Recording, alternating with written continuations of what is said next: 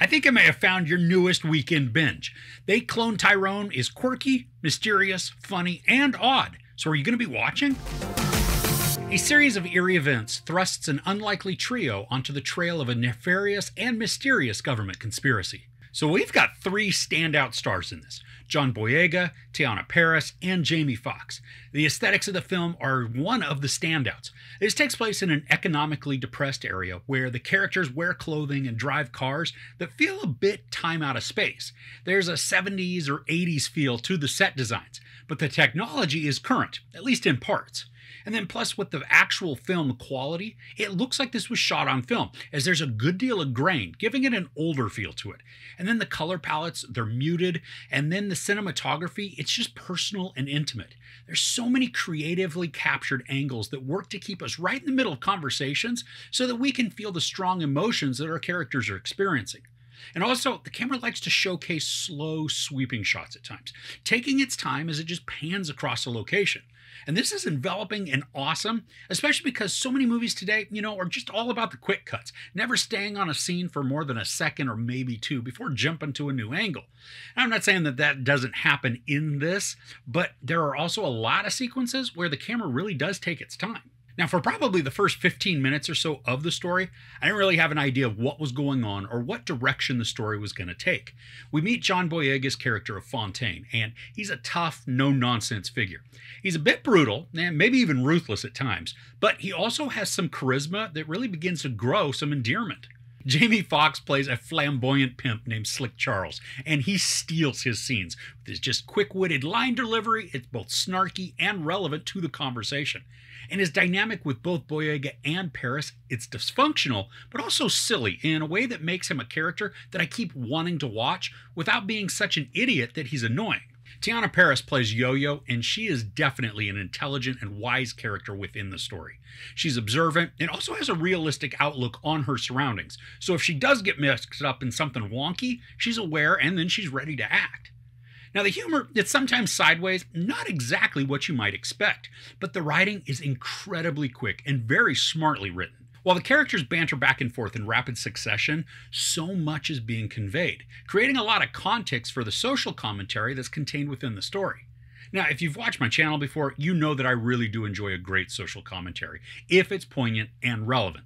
In this one, it's biting and awesomely crafted.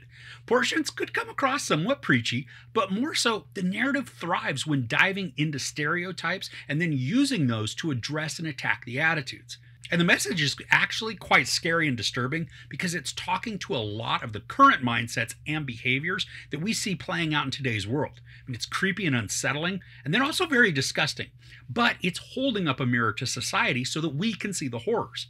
And I love that while some of the messaging is overt, so it can't be missed, there are other moments where it's being subtly reinforced, usually through the lyrics of a song or even an image on a wall, something that's not going to necessarily stand out in an obvious way, but it's still present and impactful.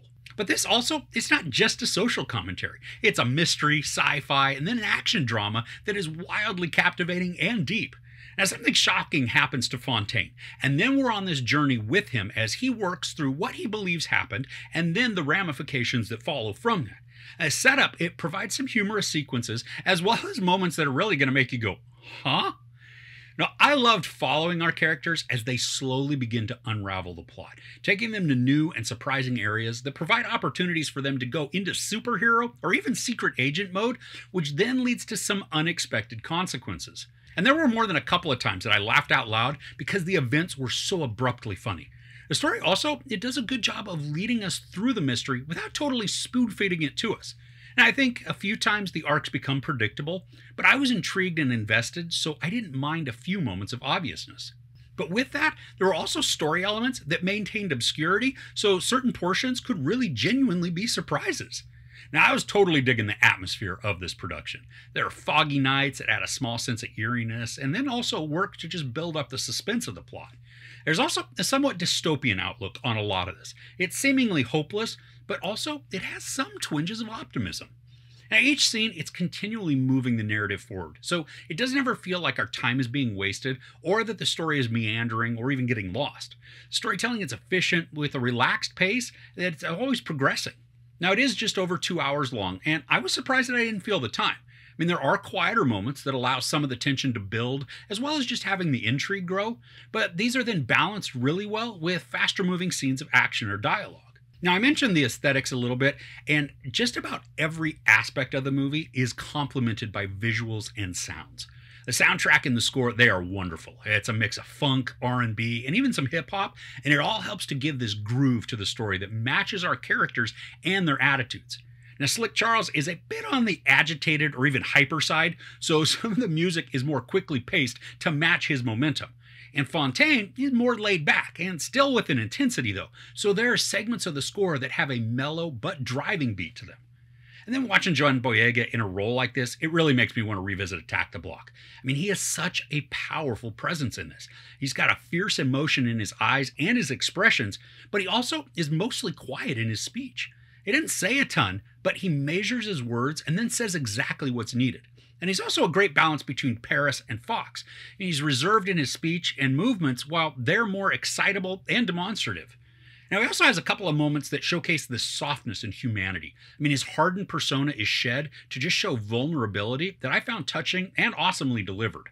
Now, I actually rewatched this a second time before doing my review because I had portions of the story just stuck in my head and I wanted to revisit them. I was blown away by the story, enthralled by the dialogue, the cinematography, and the message. The conclusion of the story, it has some melancholy to it, but that doesn't take away from the power of the narrative and the point that the movie's making. This is haunting in a wonderful way, and it certainly has a lot of rewatchability to it. Overall, They Cloned Tyrone is a captivatingly fun movie that mixes the sci-fi, mystery, and action genres to craft a story with relevance and significance, and also a scathing social commentary. With a dystopian outlook and gritty visuals, the pacing is driving and creates a world that is so close to true that it's terrifying. The three leads share an incredible dynamic that create laughs along with the drama. And while the arcs can be a little predictable at times, the narrative and aesthetics work together to create a fantastic and enveloping film. There is a tiny bit of sex, maybe some brief nudity, a ton of profanity, and then a bunch of violence. I give They Cloned Tyrone 4.5 out of 5 couches. So what's something you're looking forward to seeing in the coming weeks or maybe even months? Let me know in the comments below. If you enjoyed this review, please give it a like. Also, don't forget to share and subscribe. I'm Chris. This is Movies and Munchies. Thanks for couching with me.